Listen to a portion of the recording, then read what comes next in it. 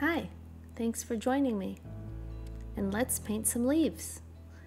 I will put all of the information about the tools that I will be using today in the description below, but for now, the brush that I'm using is a number 4 round brush, and the set that I'm using here is a Holbein watercolor set.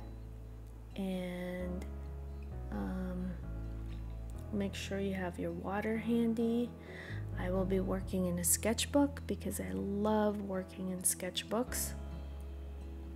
It's great to work in the sketchbook because you can see your progress as you go along. So it's always good to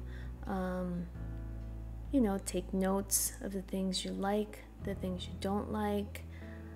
Sketchbooks are great with that.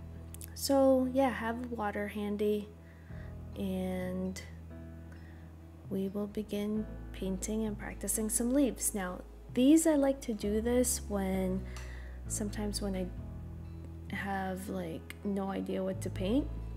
So this is a fun little drill. What you do is get your brush nice and juicy, and let's go ahead and try to just very lightly with the tip make some nice lines. Just with the tip of your round brush. Just make nice lines. Feels very good doing these.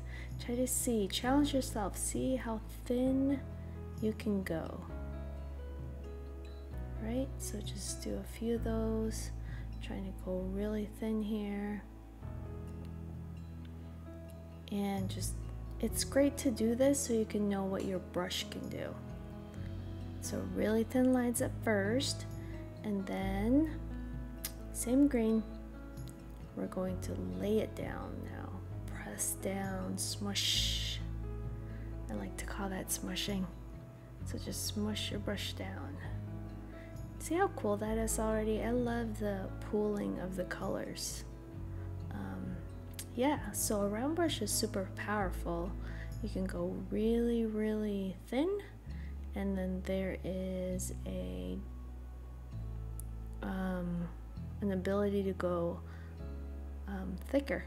So that is fun. These are already looking like leaves, and we're just practicing drills, so that's pretty cool. Back to doing some thin lines.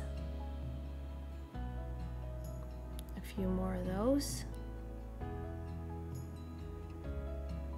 Really thin lines. See if you can do those. Alright, so like I said, these drills are a lot of fun to do, especially if you're not feeling like painting that day. Just try to do some of these drills. I took a different green, and I'm just laying it down, smushing it, the paint down, press and lift. That movement of pressing and lifting almost gives you instant leaves. Back to straight lines, just to practice. There is something about filling a whole page of just these marks that are really, really fun.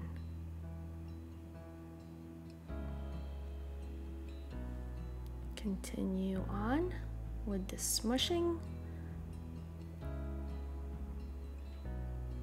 And if you get tired of the certain green, pick a different color to use that would inspire you. I just picked green since we're doing leaves, but not all leaves are green, so some leaves are a different color. So you could do a purple there if you want, or a brown, even reddish. All right. Now we are going to go and just add a few more of these little guys in here. Like I said, I really love how, I don't know, some people don't like the pulling at the top, but to me it's kind of cool. I'm also trying to see how far my paints will go for this one. I'm starting over at I filled it up totally with pigment, and then I'm trying to see how far the pigment can go. And I'm really interested in all those little dry brush marks, which kind of gives a impression of light, which I like. Right, so I'm also seeing and twisting here now, pressing and twisting, just to see what the brush can do. Okay, now we'll go sideways. We'll do a line, then smush down, then try to lift, and then smush. It's almost like a dance. Line, smush. Nice line. Oh, look at that. I love it when they interact like that too. That's what makes watercolor so fun, is all of the dancing it does. One of my favorite things. Okay, try a different green just to change it up and do some more of these lines and smushes.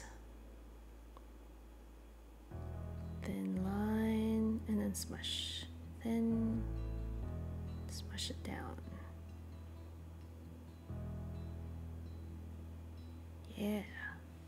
Hopefully you're getting the hang of how your brush is working.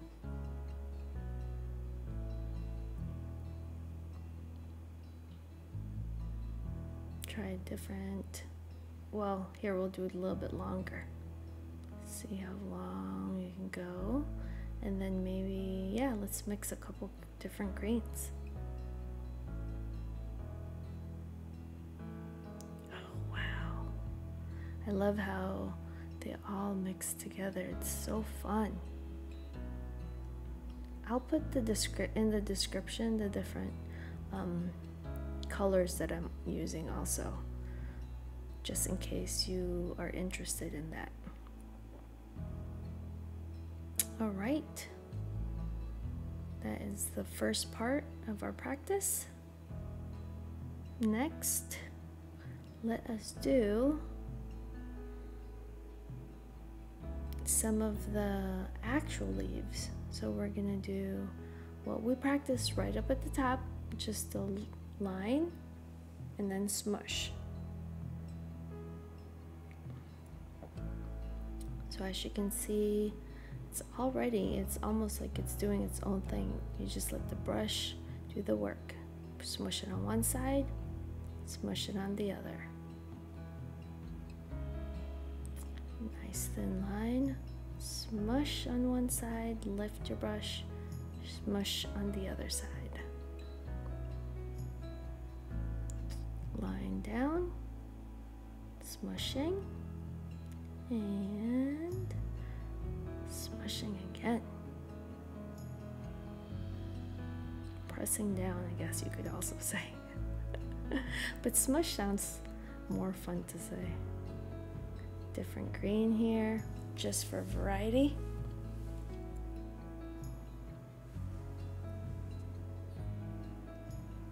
Oh, love that. I love how sometimes watercolors you just can't control. The pigment stays in different parts. I mean, I'm sure you can control it, but I love how it's unpredictable sometimes.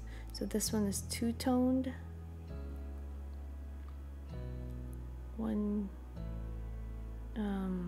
yeah, just press and smush. So just taking a variety of different colors, the different greens, and just smushing it down.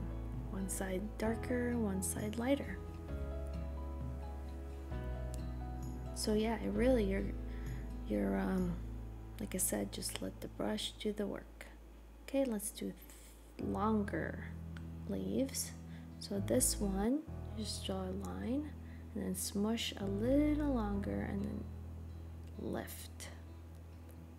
Line, smush, and lift, like so.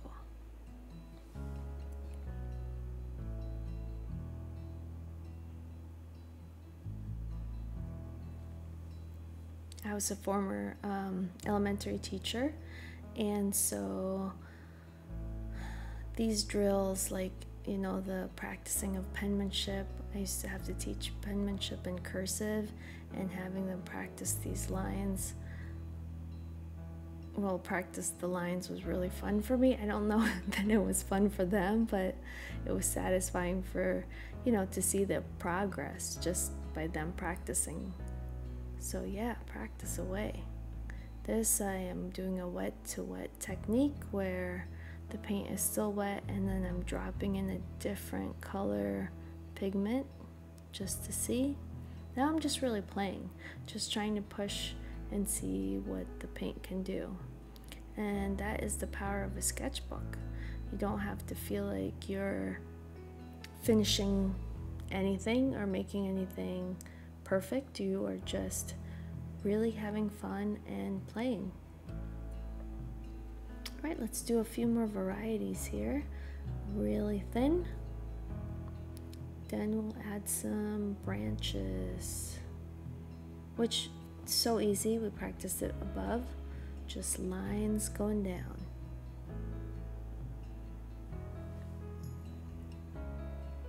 So a thin line,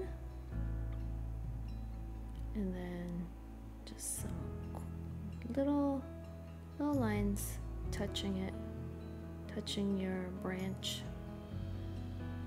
connecting them. I can't decide whether I like to go from bottom to top or top to bottom, so you play with that and see what you like best. This one will make a little different. We'll smush a little bit, not too much, but just a little bit. Instead of making it really thin, we're just smushing a little bit. Smushing up. This feels good for me, going from top to bottom. But you figure out what you like best by playing. So now let's do a little bit more. And the same kind of thing. We're just making our leaves a little bit more substantial and just having them meet in the middle.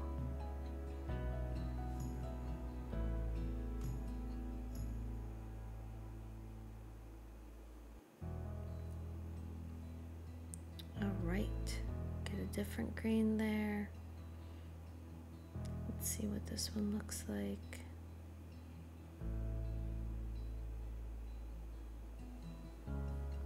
Then we'll put some longer branches. Well, longer leaves. We'll elongate those leaves instead of short ones. Just have fun with it. Just have fun going from one side, pulling up. See what your brush can do.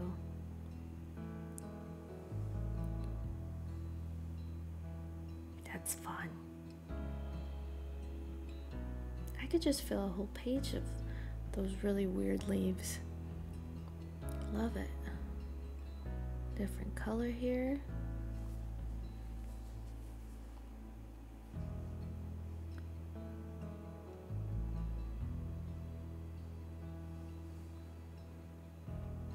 Playing around with combining colors.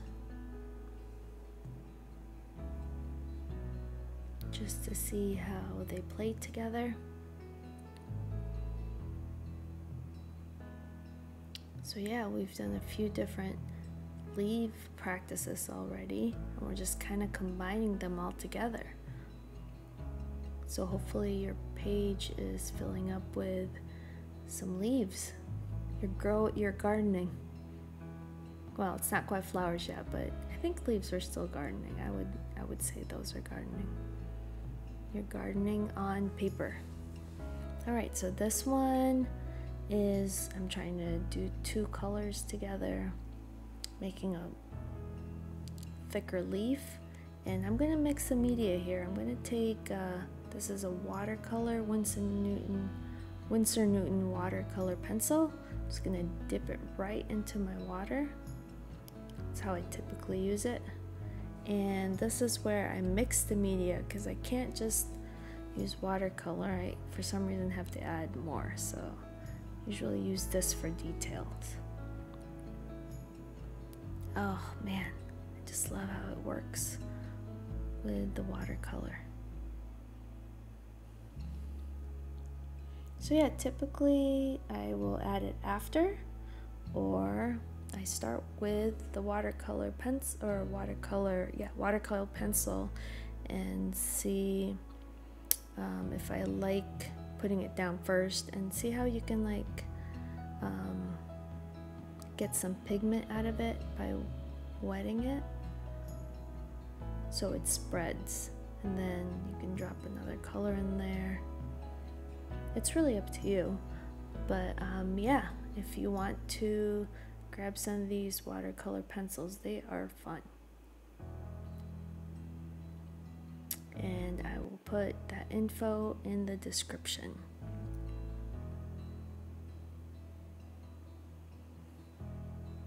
Great, we now have a page of flowers.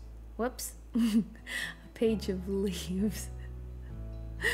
All right, so let's turn that sketchbook over. I always do this. I tend to use both sides of my sketchbook. And now let's just have some fun. I'm going to just fill this page with some leaves. Okay, try to get myself situated here to make sure I have everything just so. Sometimes you have to adjust a lot to, well, I do, to make everything feel comfortable and right, so bear with me. And now I am just going to have fun. So I love how sometimes the brush just becomes dried and gives you those little broken marks at the end there, so don't ever be afraid of those. That it just gives your leaves character. Yeah, so I'm just gonna go through here, maybe try different colors, add more leaves. I usually use tissue paper to add texture too. That's a really cool little tool, and I'll talk more about that in future videos. And now I'll mix some media. This is the same thing that I used before, the Winsor Newton watercolor pencil. Great for adding details or just mark making, really. That's what I love to do, is just making marks too. Super fun. Just have a good time, and yeah, just fill a page with leaves. I'd love to see what you make, so I will also put I would love for you to share what you've done on Instagram. If you hashtag it painting with joy, that'd be great. Or we will be starting a Facebook group, and I'll put a link of that too in the bio. If you feel like wanting to share what you have done, your page of leaves, your indoor paper gardening, I would love to see that. That would just make my day.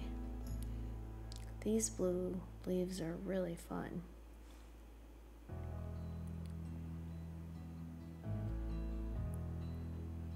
Yeah, so I'm just gonna go through here and add all sorts of different leaf shapes.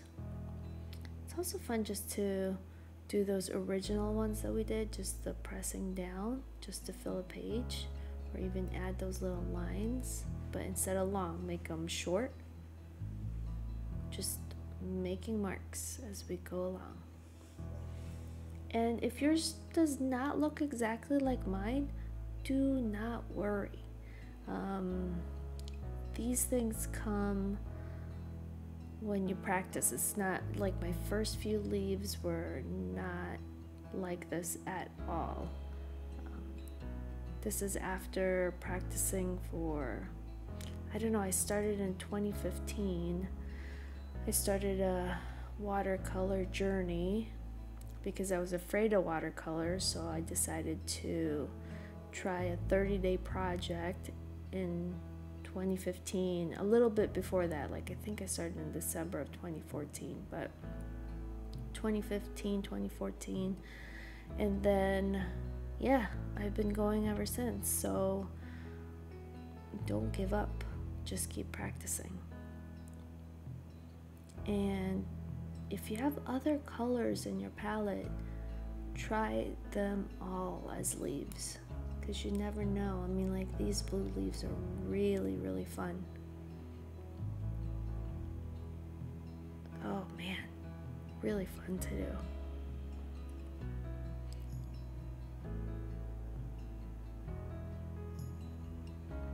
So as you can see, I'm just doing a lot of pressing down, smushing the paint, experimenting on one side. What happens if I press down on one side? What happens if I add more water to it? What happens if I smush, press, and then lift again, or try to draw another line?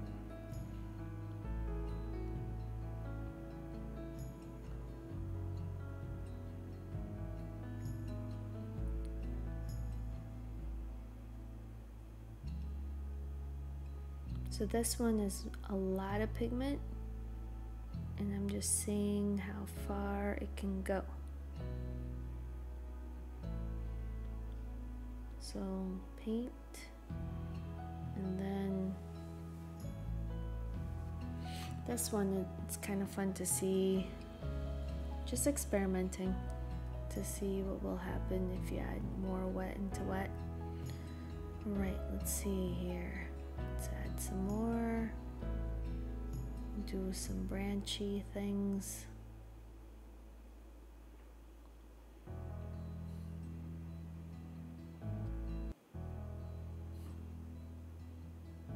Or piney things,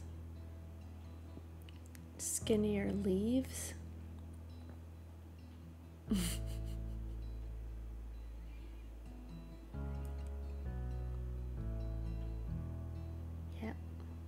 And it does not have to be perfect. Like I said, this is just for you, just for fun. Okay, taking my watercolor pencil here, just dipping it in water, and then making marks.